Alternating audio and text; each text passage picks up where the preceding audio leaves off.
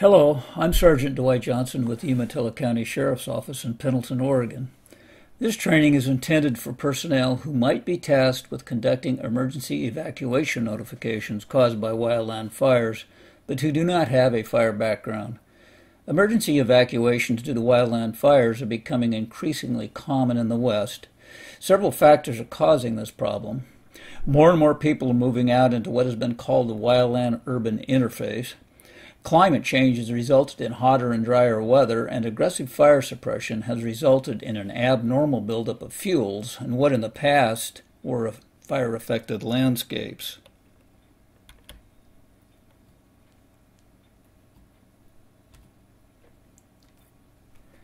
It is critical that all personnel involved with wildland fire evacuations have a basic understanding of wildland fire, how it spreads, how to recognize potential hazards, and how to mitigate or avoid safety threats. This training is intended to provide emergency evacuators who are not familiar with wildland fire operations an introduction into some basic wildland fire concepts that will hopefully keep you safer if you find yourself assigned to such operations. This training is basic. We encourage all personnel who may have the responsibility to conduct emergency evacuations to take advantage of any additional training related to wildland fire operations. Fires occur in our wildlands every year and are a natural part of many forest ecosystems. However, the last 10 years have seen a steady increase in the size and intensity of fires. Rates of spread not seen in the past are requiring more rapid evacuations with little time for planning and organization.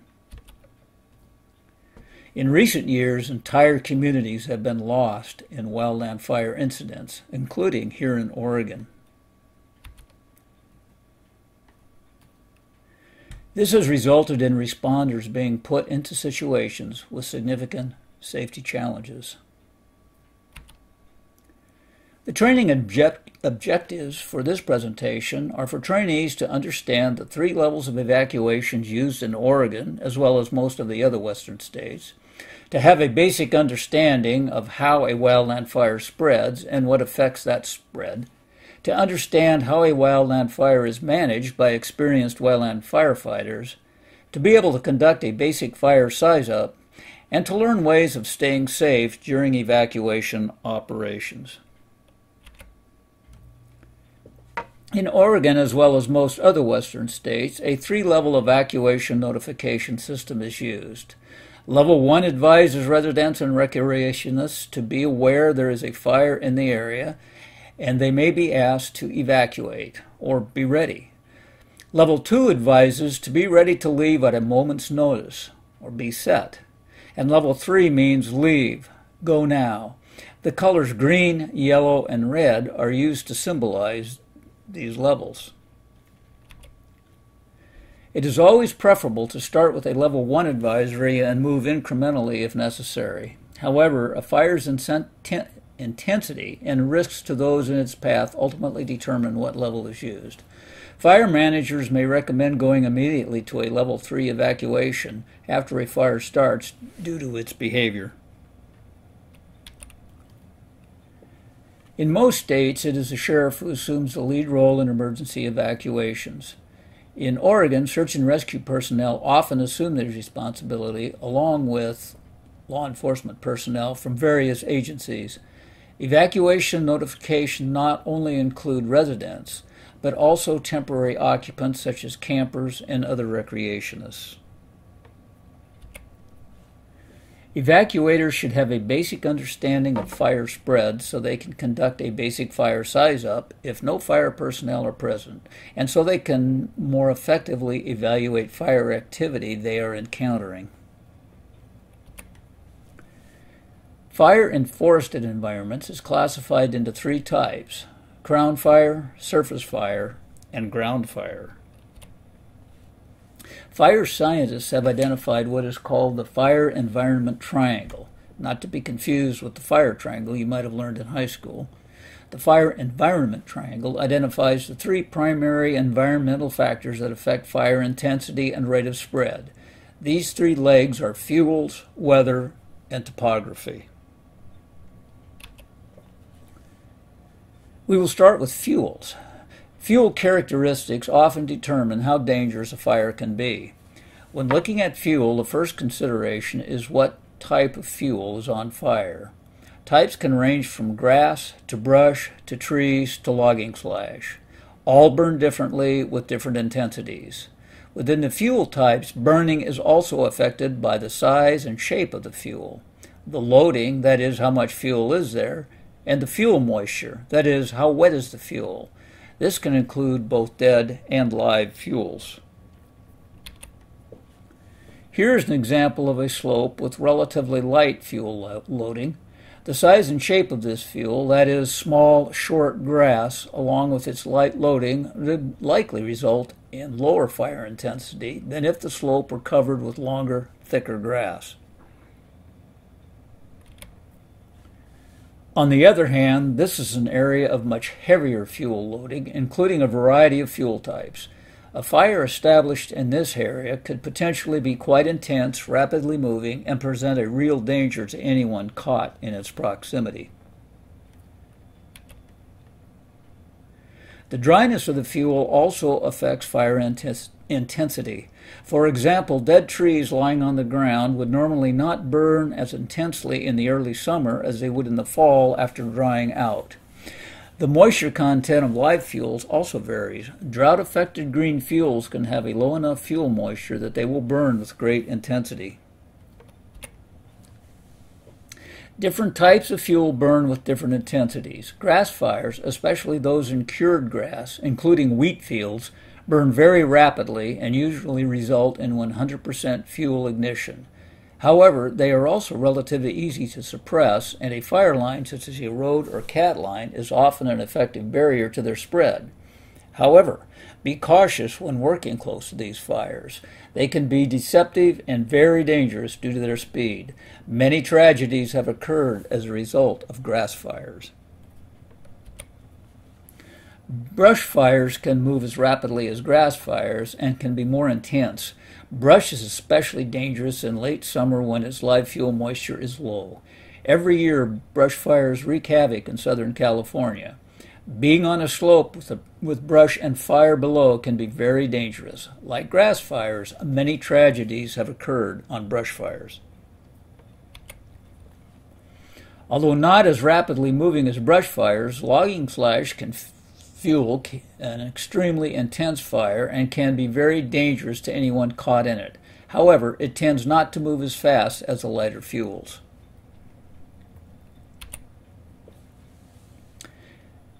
Timber-litter ground fires tend to be much slower and of lower intensity than other fires. Such fires often give evacuators plenty of time to get their notices out. The main danger of such fires is usually being an ignition source for the other more intense fires. Fires in timber can vary from very little ignition to complete ignition. Timber fires are affected significantly by fuel moisture, loading, weather, and topography. Speeds can vary from slow to extremely fast. A rapidly moving timber fire presents significant danger to people. Weather also affects fire behavior. When it is not snowing or raining heavily, the three most important factors affecting fire behavior are wind, relative humidity, and temperature. Lower temperature and higher humidities help to lower the intensity of fires. Humidity especially affects fine fuels such as brush, grass, and smaller dead fuels. Wind is the most significant weather factor that affects fires. Wind increases the intensity and spread of fire.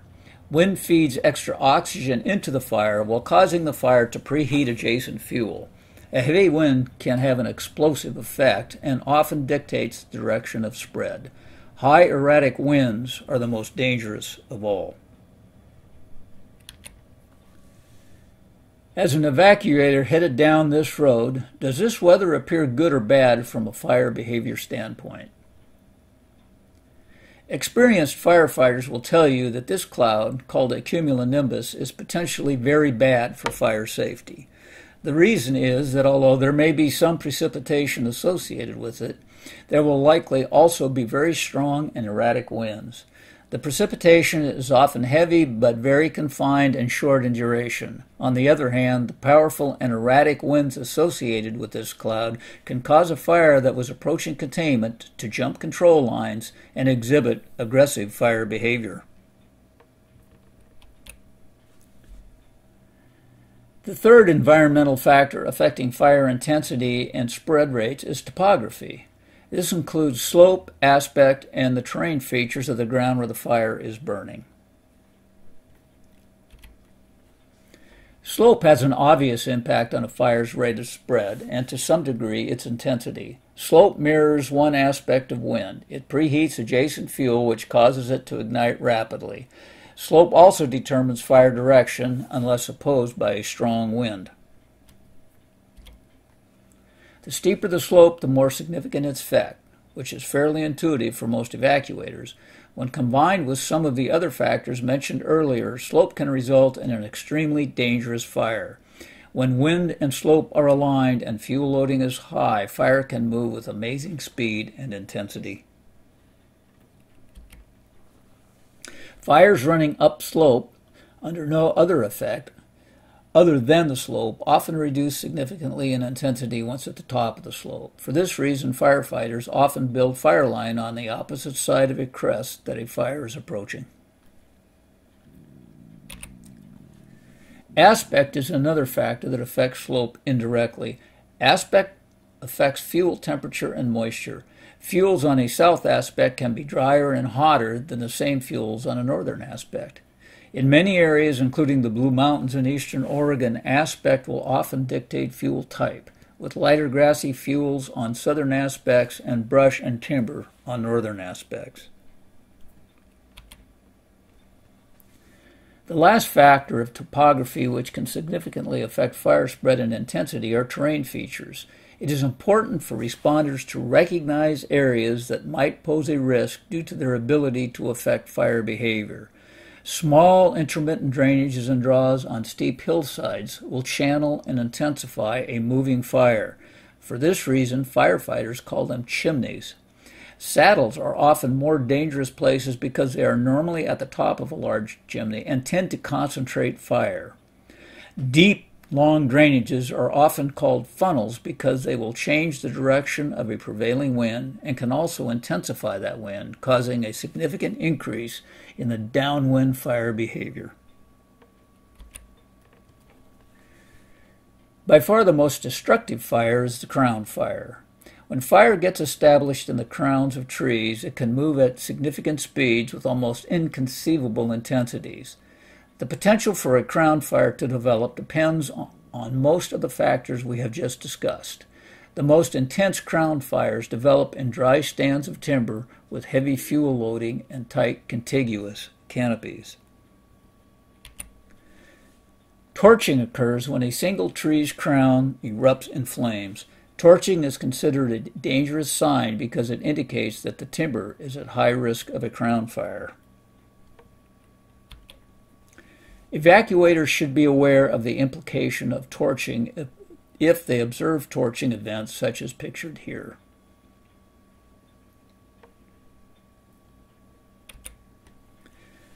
Often when conditions are favorable for crowning, smaller fuels such as smaller second-growth trees or brush adjacent to the timber cause the fire to burn up into the canopies. Firefighters call these fuels ladder fuels because they provide surface fire a ladder to climb into the crown. Evacuators working in areas of timber with ladder fuels should be aware of this potential. Crown fires are extremely dangerous. Timber stands with tight crown spacing, usually considered less than 20 feet, are especially susceptible. Crowning under the right conditions can result in complete consumption of all fuels in the affected area and move very rapidly. One of the ways large fires spread is through the process of spotting. Spread by spotting is extremely dangerous because it is nearly impossible to suppress. Spotting occurs when large columns form as a result of intense large fire events. These columns can rise many thousands of feet in the air and throw burning firebrands out in all directions. If the wind is pushing the fire, they are often thrown out in front of the moving fire.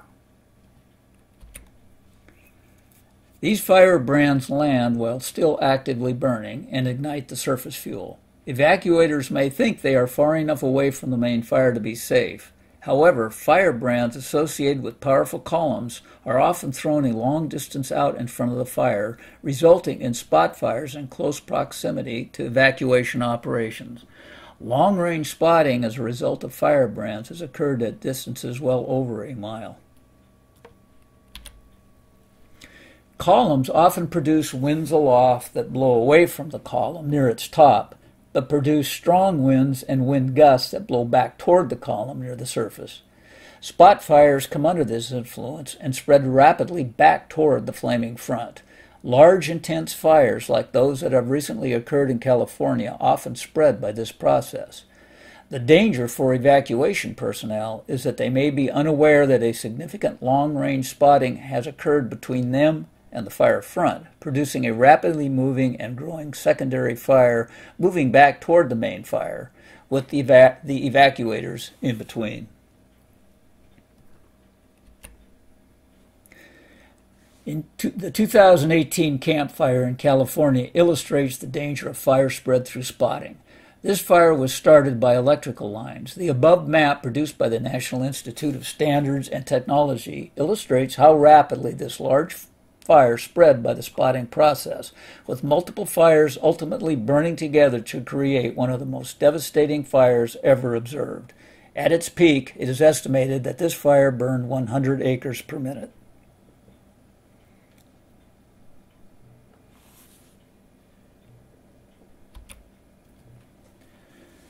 For this reason, evacuators should always be on the lookout for spotting and understand the implications once it has been observed. Blow-ups, or blow-outs as they are sometimes also called, are events of large, intense fire behavior.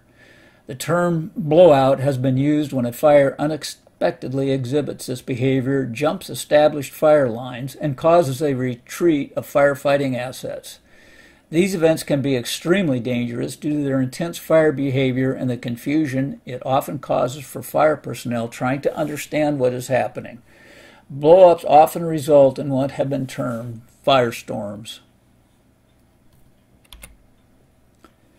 In 2001, a fire blow-up claimed the lives of 4 firefighters who were fighting the 30-mile fire on the Okanagan National Forest. 2 engines, supported by several members of a hand crew, drove up this canyon to fight a reported fire there. Along the way, they observed spot fires on both sides of the canyon. While engaged in suppression activities, more spotting occurred, which cut off the road, their only route of egress. The fire then blew up, producing a large column, and moved rapidly up the canyon. The firefighters deployed their emergency fire shelters. Tragically, 4 still perished. The subsequent investigation revealed that the fire personnel underestimated the potential for this fire and did not understand the implications of the topography and the spot fires they were observing. It's important for evacuators to understand how a wildland fire is managed. Wildland fires are managed using the Incident Command System, the same system we use to manage search and rescue incidents. Usually the person with the most knowledge of what a fire is doing initially and is expected to do are the incident commander and the operations section chief. If evacuation personnel are not part of the incident management structure, then they should always be in contact with the IC or ops chief to stay current on the fire's behavior and to identify who needs to be notified and at what levels. Initial attack on fires exhibiting intense fire behavior or unexpected blow-ups are normally periods of controlled chaos. This can be a time of much confusion, as firefighters arriving on scene try to size up the fire and attempt to develop strategies and tactics to respond. It can also be a time of poor communications. Evacuators who respond to such incidents need to be aware that this confusion may exist and that a full understanding of the severity of the fire and the threats it may represent have not yet been fully determined. In such situation, Johnson's axiom states that the amount of control in this chaos is directly proportional to the number and experience of the responding firefighters and inversely proportional to the fire size and intensity. In other words, a rapidly moving fire in timber staffed by an insufficient number of structure engines could potentially indicate a high amount of chaos in the response and result in an incomplete picture of what is occurring. Remember, the more chaos in the initial response, the higher the potential for safety issues. Wildland firefighters had developed what they call watch-out situations for wildland fire hazards. These watch-outs are like red flags that should get responders' attention and may require mitigations to ensure safety. For search and rescue personnel, watch-outs are similar to an amber evaluation in the SARGAR process. The following are watch-out situations specifically designed for evacuators. Evacuation personnel have not been able to establish communications with the fire IC or op chief. If no communication with those managing the fire has been established, it is likely evacuation personnel do not know what the fire is doing or is expected to do. Fire operations personnel do not know you are out there. When this happens, the personnel with the most knowledge of the current fire status do not know to inform you of any change in fire behavior that might pose a threat. The operations section has not yet been set up. If there is no operations section chief, it usually is a sign that the IC is trying to do too many things by himself or herself, or can mean that adequate personnel are not yet on scene. Either way, it can indicate a level of chaos in the response and that the true risks have not yet been determined. Fire personnel have limited wildland fire experience. If firefighters do not have sufficient wildland fire experience, they may not be completely accurate in their evaluation of risk. This often happens when a structure company responds to a timber fire.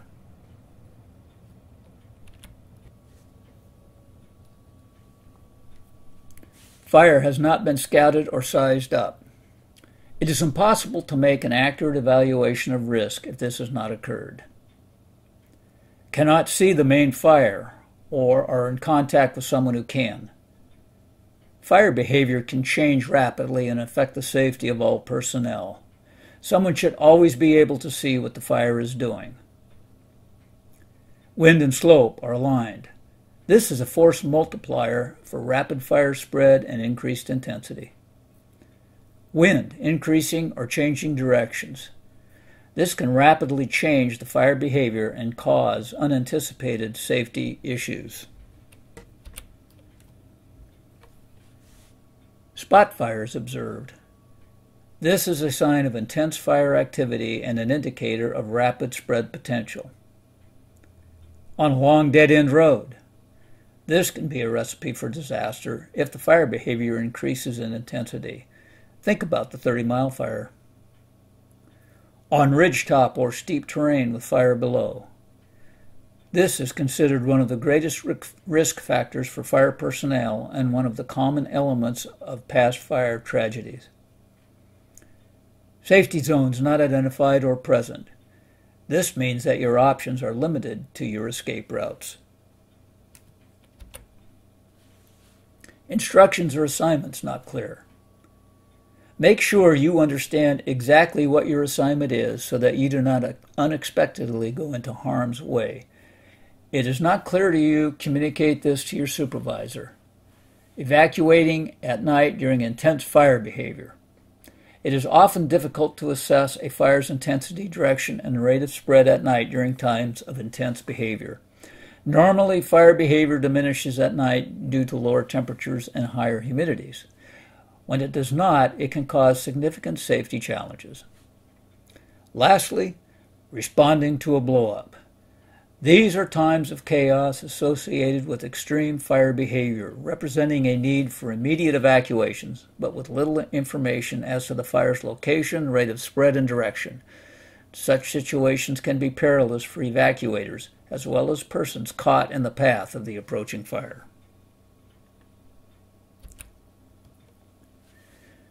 Evacuators can use some of the same strategies as wildland firefighters to help ensure their safety. LCES is a good acronym to remember. It stands for Lookouts, Communications, Escape Routes, and Safety Zones. Evacuators should be able to see what the fire is doing or be in communication with someone who does. Evacuators can post a lookout at a safe high point to monitor the fire if suppression personnel have not already done so. Evacuators need to be in communication with themselves, their supervisors, suppression personnel. Evacuators need to know their escape routes and to have identified any safety zones in their area. Escape routes can be challenging. Like 30 Mile Canyon, there are many areas in eastern Oregon with only one way in and one way out. Always remember to note any cleared areas that could be used as a safety zone to escape from a running fire. Large areas of talus, clear cuts with little regeneration, or natural clearings with little vegetation can serve as a safety zone. Ideally, the radius of an effective safety zone should be 8 times the height of the burning vegetation. For a crown fire, this means a fully functional safety zone would need to be in excess of 600 feet from the flaming front. Can you see any safety zones here? There are several clearings in this area that might serve as an effective safety zone. To be safe and effective, evacuators need to have some basic information about the fire causing the threat. This information is best obtained from fire personnel who should be experienced in this process. However, if the evacuators are responding during that initial period of chaos or before fire units are even on scene, evacuators will need to perform their own size-up to identify safety threats, determine who needs to be evacuated and in what priority and level. At a minimum, size-up should consider the following: size of the fire, intensity, the rate and direction of spread, and the expected fire behavior based upon a basic understanding of the fire environment triangle. Evacuators are normally not trained in fire behavior beyond the basics covered in this presentation. Evacuators should always err on the side of caution and seek experienced advice as soon as possible. Here are some aids that inexperienced evacuators can use to assess the fire. It is helpful to know where the fire was and what it was doing when first reported. Dispatch will hopefully obtain this information. Evacuators can often tell a lot about a fire based upon what it has done since the time it was reported. The column size is indicative of size and intensity. A column exceeding 500 feet should be of concern. A column raising several thousand feet indicates a blow-up. Dark-colored smoke normally indicates more intense fire. Often dark smoke inside of white smoke will be observed. If the base of the fire is not visible, it can make an accurate assessment more challenging. And obviously, flame lengths can be indicative of intensity. Flame lengths greater than 6 feet in most fuels should get your attention. The safety of wildland fire evacuators should always be the first priority. Some considerations include: drive defensively to the incident. Evacuators will be ineffective if their vehicle is damaged in an accident. Pair up whenever possible. 4 sets of eyes are better than 2. In addition, one evacuator can document while the other one makes contacts. Evacuators working anywhere in proximity of active fire should wear wildland fire PPE. This would include a hard hat, gloves, and Nomex if available. Remember, the synthetics we recommend for most search and rescue incidents do not react well with fire and can result in severe burns if the wearer is exposed to active fire. Always do a safety analysis prior to beginning an evacuation assignment. If you are familiar with the SARGAR process used by search and rescue, use it. When conducting operations, do not get too focused on your contacts. Always remember to maintain situational awareness. As the wildland fire guys say, look up, look down, look all around. Let's see if we can put this all together in a quick scenario. Please pause the video and take a look at this aerial view of an area with wildland urban interface. The road labeled 204 is a 2-lane paved highway. All other roads are gravel and dirt, single lane with turnouts. The red circles are residential structures in the area. Now, resume the video. Pause the video again. An active fire is burning in the area as depicted. You are looking in a southeasterly direction. The fire is approximately 5 acres. It was a spot when first reported a half an hour ago. The fire is producing an approximate 200-foot column consisting of white smoke with black smoke at the column's center extending from the base about 50 feet. It is August with the last rain in mid-June. The wind is from the west at about 10 to 15 knots. It is 1500 hours. Temperature is 93 degrees Fahrenheit. Fire units have just arrived at the junction of Highway 204 and McIntyre Road, but have not yet deployed. Answer the following questions. Is anyone threatened by this fire? What might you expect the fire to do? How would you expect the terrain to affect the fire behavior? Are there any terrain hazards present? If so, what are they? Who should be notified, and in what order? What evacuation level would you use? Are there any watch-out situations present? These questions are also part of the written test that accompanies this training. This concludes the fire evacuation safety training. Thank you for watching. If you have any questions, you can call me at the Umatilla County Sheriff's Office in Pendleton, Oregon, or talk to any experienced wildland fire operations person. I hope you never have to use this training, but if you do, always remember, safety is our first priority. Thank you for watching.